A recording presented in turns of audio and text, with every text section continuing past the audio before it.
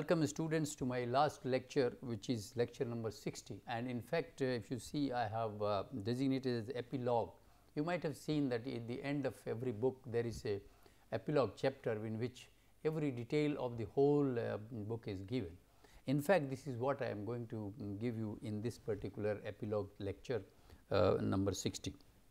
See, what I want to say that over the 12 weeks that I have covered various aspects and of farm machinery and conservation agriculture, various aspects. So, I would like to take you through from my first lecture to the 60th lecture, and then we have given some sort of other insight into different problems which we should solve. We have given answer to those problems. I think this lecture will give you more insight into the whole book, or you can say the lecture, which is right from lecture 1 to lecture 60th.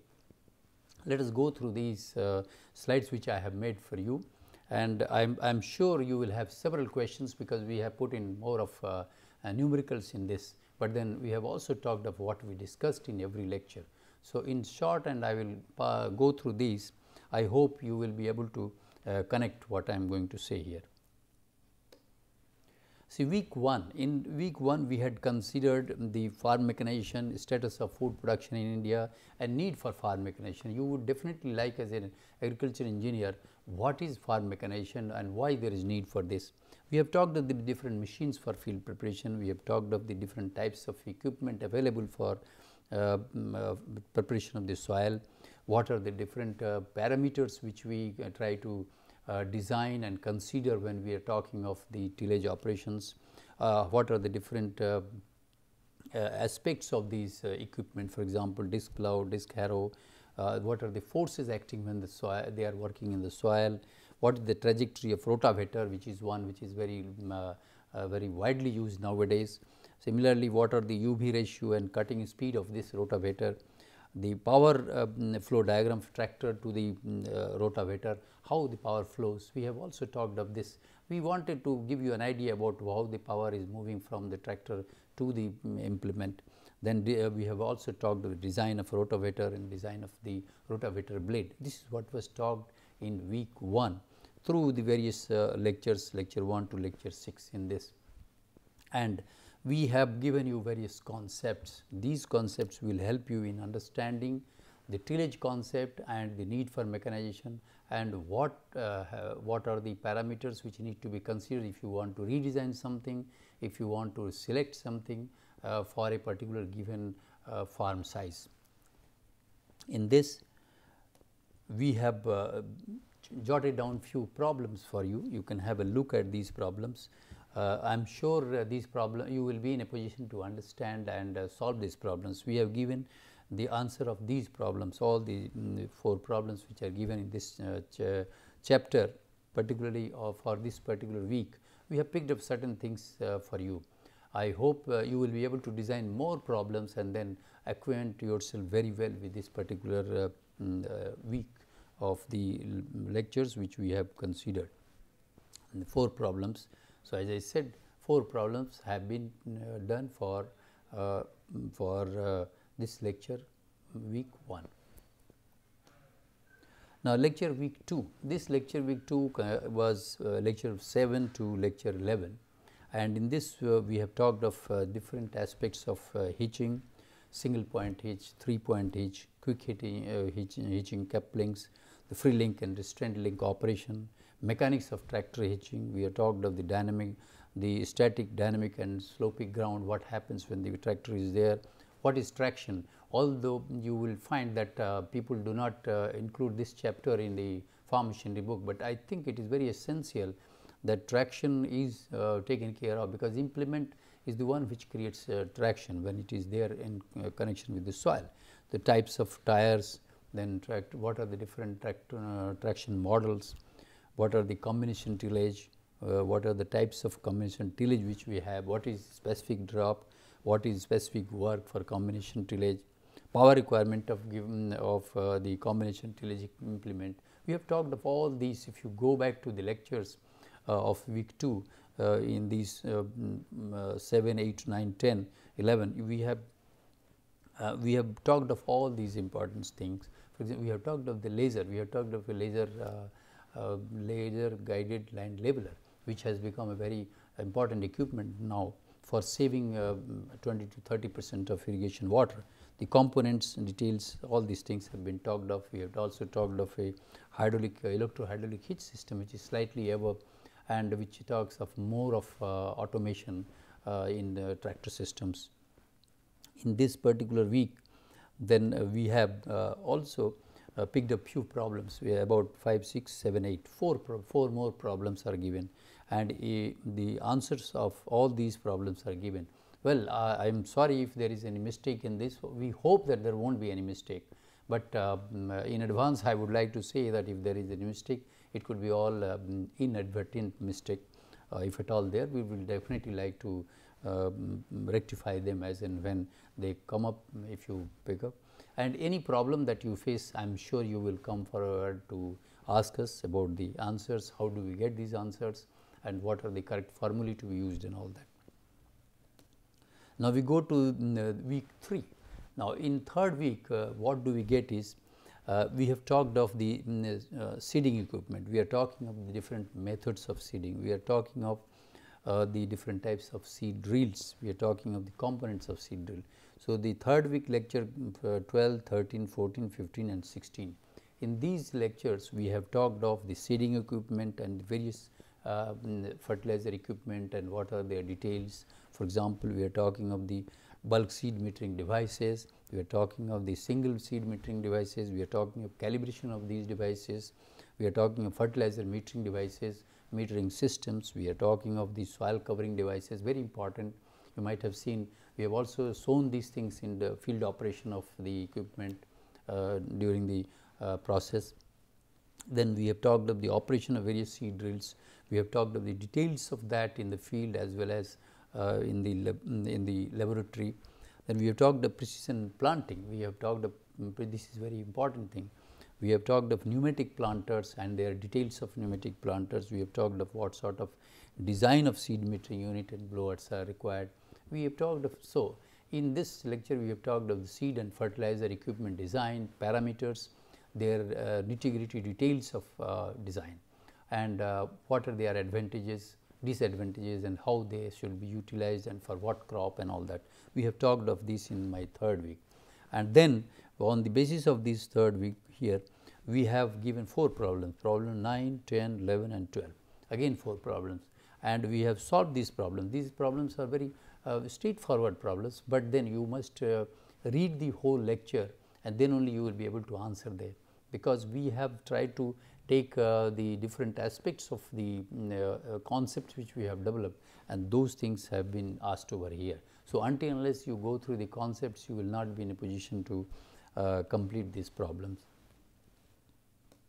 Now, we go to week number 4.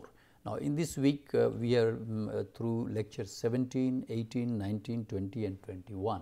Now, through these lectures we have talked of paddy transplanting, we have talked of microcontroller based uniform seed rate application, we have talked of GPS based automatic variable rate fertilizer applicator, we have talked of embedded systems, design of seeding equipment. Now, this particular lecture week we have talked of certain advanced equipment which you may not find in some books where, but the research which has been done at IIT Kharagpur, we have talked of these. For example, paddy transplanting, we have talked of the details of paddy transplanting, classification, types of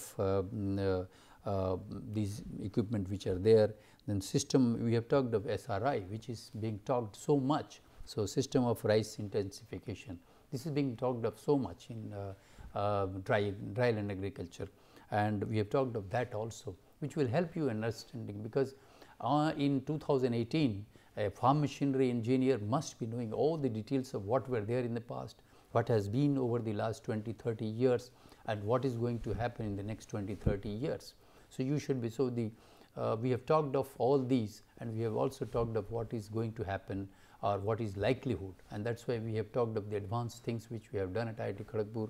Those things have been embedded in this, for example, the embedded system, the GPS and several microcontroller, ultrasonic sensors, all these things have been used, and those examples we have given, the principles we have talked of, the circuit diagrams we have talked of, and we have certain, for example, we have infused in you the need for learning more and more beyond agriculture engineering. You need to learn more of electronics as well, because that is going to be utilized. So, electronics and computer science also. You must take some of these lectures which will help you in designing things which will bring us equipment which will be very you can say that high graded, and they will require least cost, as well as they will be easier to operate, and they will take care of all the exigencies of the field. So, that is why these have been talked, and then this also we have got about 3 problems here, 13, 14 and 15, and these problems are all the basis of the lectures. So, you must go to the lectures, and then only you will be in a position to answer these. The fourth problem is also given, and the answer is given. So, with these 4 problems, the week 3 is over, and if you go through that, the aim of the numerical problems, I repeat, is to let you know more details into the aspects of design and understanding the system. Week 5, well, in this week we had lecture number 22, 23, 24, 25 and 26, and in this lecture we have talked of the various aspects of the seeding equipment and the design of the of a particular tractor drawn seed reel. We have also talked of testing of this equipment, which is very important, and on the basis of all these, then we have told you what are the parameters, what are the nuances of details which are required for forces acting, for their calculations, dimensions, all those things. And that is why on the basis of this we have given you a set of problems 17, 18, 19, sorry, there is a mistake here, 19, problem 19, in fact 119, problem 19, 20. These problems are also given on that basis. So, you can solve these problems and understand more about what we have talked in this in this particular week.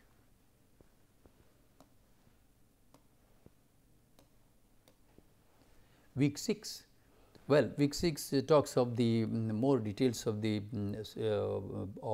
machines, farm machines, the slip, the draft, and the estimation of vegetable transplanting, as well as estimation of tractor axle, PTO torque, and several other things. As there are certain things which we have done at IIT Kharagpur, and we wanted to explain to you. So, the lecture 27, 28, 29, 30, 31 talk has been discussed in week 6. And then this week we have talked of all the details of, for example, the wheel slip, universal slip, the validation of the slip sensing device, what is a load cell, how the load cells have been used in a 3-point linkage, which is the dynamometer which we developed at IIT Kharagpur, then power transmission of a 2-wheel drive tractor, conceptualization of an axle torque which has been developed, then the telemetry system for signal communication and all that. We have developed all those things and tried to discuss this, and on that basis we have again jotted down few problems which will help you to understand those things better. Answers are already given, so you will be in a position to do and learn more with all the 4 problems which are given here. Week 7. Now, in week 7 we had lecture number 32, 33, 34, 35, 36, wherein we have discussed the farm machines of interculture operation, weeding blades, the different advances in inter and intra-row weeding blades, I mean the equipment which are available, the tractor mounted microcontroller based units, the herbicide applicator, the manual drawn equipment, testing, etc. So, several aspects have been discussed here. For example, what is mechatronics and what is sensor based technology, how the chemicals should be utilized. We have also talked of ergonomics in design of manual weeders. I mean, we have talked of all these details which are slightly different from what you will find in a normal farm machinery book. I want, as I said earlier, that in 2018, agricultural engineer must be equipped with all this information for what is happening today and what is likely to happen in future. So, on this week then you will have another problem here. I think we have given you one problem in this case, but then I would request you to develop few more problems and then solve on your own. And if you have done any problem, you can always ask me when we will be on live someday. Then you should ask the questions. You can also tell that this is the problem I have designed and solved. We will be happy for that, and we will appreciate that you have tried to learn something from what we have delivered. Week 8, actually in week 8 we had lectures, lecture number 37, 38, 39, 40 and 41. In this we have talked of the plant protection equipment, the selection and design of plant protection equipment. We have talked of the knapsack type boom sprayer, performance evaluation of these, testing and certification of the spraying equipment. Now, as you will see that we have in these equipment, we have all talked of testing and certification. As an agriculture engineer, you must be aware of all these things, because somebody will ask you to test and certify, and you should be capable of doing that. Once you understand the details, you know the procedure, you can record the data, you can report the data and then certify this, which includes what is plant protection, duster, sprayers, then performance evaluation of sprayers, droplet size, different types of nozzles, etc. All the details which have been discussed in this particular week, and on the basis of these then we have given problems. These are some of the good problems that we have devised for you. You may not get these problems directly from any book. We have tried to design those problems for you. A certain portion definitely you may think that okay, but we have tried to design new problems, and we would request you to design further new problems out of the knowledge that you have gathered through this, and check the answers which we have given. If you find any doubt in these answers, we will definitely, you can come back to us. Lecture week 9. In this we had lecture number 42, 43, 44 and 45. In this we have discussed about this the design and selection of spraying equipment, problems associated with these selection, then advanced spraying equipment like ultrasonic sensor based spraying, advanced spraying equipment like drone. Actually now robots are being used in many aspects for long time. Now in agriculture also it is possible to use them in various aspects, and a lot of work is going on at several institutes in outside in the world. We are also doing at IIT Kharagpur, which we have explained to you and shown you, and we have talked of the working principle of all these, and then try to explain to you how you can utilize this knowledge. Definitely while discussing, I had talked of that once you have to learn or design something, you must have some information about image processing, about embedded systems, about ultrasonic sensors, and for that you have to go to electronics book, or maybe to have a course on that which will help you in understanding this. So on this itself we have designed few problems 29, 30 and 31. So these problems you can also use these problems for the answers and try to see whether you understand more or not. Week 10. Well, in this week harvesting equipment, machines for harvesting for cereal crops, root crops and fruits crops, then combine harvester which is very used, advanced technology for cotton harvesting. We had given, as I said, that the robots are being used. So advanced technology of robot utilization in cotton harvesting. You must have seen when I discussed about cotton harvesting how difficult it is to do that, and through this then we have talked of the details of principles of harvesting, harvesting equipment, the mechanics of cutting. We have also talked of the fruit and vegetable harvesters. We have talked of robots and image processing. So through this week 10 we have tried to give you certain advanced things which are there, and we hope that you will be able to understand this. And on this week also we have framed certain problems 23, 32, 33, 34 and 35. Well, these problems, some problems have short problems, some problems 3-4 line problems, but remember that everything has been thought of while giving a problem, so that some concepts are used here. So remember that you have, while you can use the formula, the concept must be clear to you. And check the answers which are given. You can see here that a big combined machine is given, where details are given and their answers are all given. So, check the answers, and if you find that there is some ambiguity in these answers, you may ask why, how we have got and how we are not, you are not getting. So, you can always, you are most welcome to ask us those details. Week 11. Now, in this week we have threshing operation and equipment through lecture 50, 51, 52, 53 and 54. In this lecture, week we have discussed about the threshing operation and equipment, design of threshing equipment, performance evaluation of evaluation and testing of thresher, conservation agriculture, materials of construction of farm machinery. Now, in this you will find, see, while we have talked of the details of threshing and then performance etc., and testing, what is very important is, as an agriculture engineer, you must know what is the material of construction of a particular component of a particular equipment. We know the equipment, we know its operation, the principles etc., but many a times the agriculture engineers, the students do not know about what is the type of material used and why it is used, what are the constituents of this. So, we thought that it is essential to have a lecture on that. That is why the lecture number 54 is very important. You must go through the materials of construction. We have talked of what are the important parameters which are there, how the hardening takes place, why important hardening is important, and what are the different strengths, how the stress strain of the various ferrous and non-ferrous materials changes, behaves. Those things we have put in nutshell in this particular lecture. I think this will make you a little bit of a metallurgical engineer when you go into the details of that. And as an engineer, you must try to understand what are these metals and why they are being used. They will help you in choosing, which will be, sometimes when you want a lighter material, stronger material, you should be able to use it.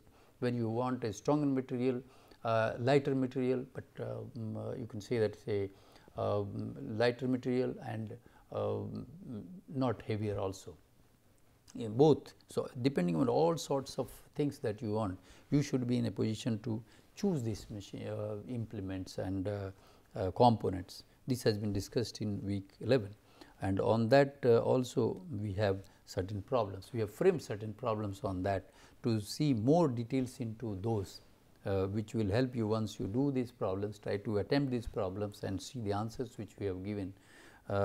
Check whether they are correct or not. We are confident that they are correct, but check whether you are getting the right concept or not.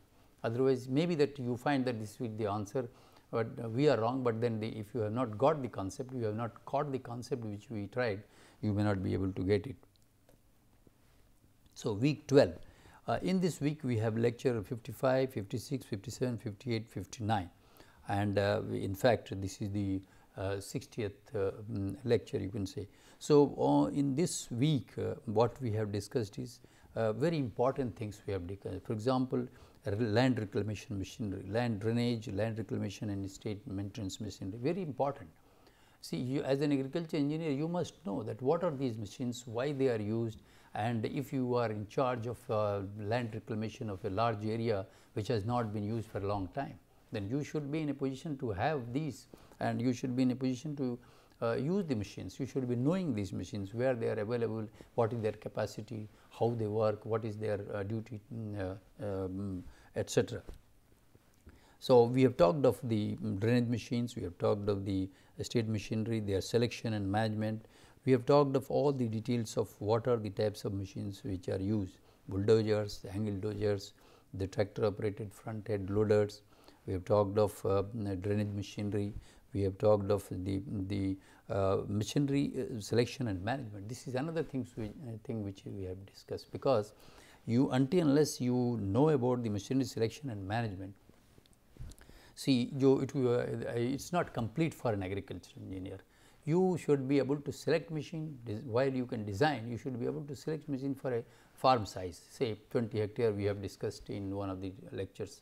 But if you are asked for a 10,000 hectare area, what are the crops to be grown, what equipment to be taken, what sort of management to be taken, what crop rotations and what cropping intensity you will do. I think these are things which you have to have and you must do. So, for that we wanted to have this particular lecture number 59, and I am sure this will help you in understanding and selecting a machine, and you will make you a complete agricultural engineer. On the basis of this also we have jotted down few problems 40, 41 and I think 42, 43. So, you have seen about 4 problems on this as well. So, we have collected these problems and thrown to you so that you can solve these problems and have these answers. Well, I think this way I conclude my lecture, but I would like to in fact mention importance about the people who have helped me, particularly in the field equipment testing and field data which is there. So, I would like that they should be also acknowledged along with my lectures, because they had been right from the beginning. So, let us see who are the people whom I have acknowledged, and I would like that they should be mentioned in my whole 12 weeks lectures. They are here. We would like to introduce my fellow workers who have helped us in the field task and the field testing of the various machines we have seen. You know that these two are our teaching assistants, Mr. Pratik Srivastav and Mr. Chanchal Gupta. Then we have other staff who have done other work, Mr. Somen Pariya, then Nand Kumar Sharma. These people have been working here for a long time and they are very good in their own field. Then Mr. Raju, then Mr. Ranjan Debnath and Mr. Harendra Sharma and Shantanu. So, these people have helped, and I am very grateful to all of them that they helped us in the field testing that the students have seen over here. Well, I would like to say my gratefulness to NPTEL team which has helped me through this 12 weeks in several aspects, and I am really grateful to them, and I hope that they will be helping such people in future also. The trouble that they have taken is unimaginable.